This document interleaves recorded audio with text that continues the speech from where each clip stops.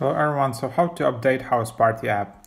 So you just need to go to your app store basically and go to updates tab in the bottom, and then from here if you have set up auto updates, the app should update automatically, but obviously you can just search for HouseParty.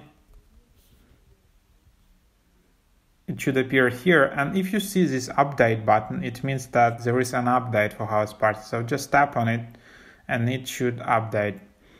So that's like the easy way if you want to make sure that your HouseParty is updated or you don't have automatic update set up on iPhone or something like that. And as you can see, update is installed. You don't need to enter any additional details or passwords. So that's basically it. Let's wait, see what happens. So it's updating, and then it just tells open. So if it says open, it means there are no updates available.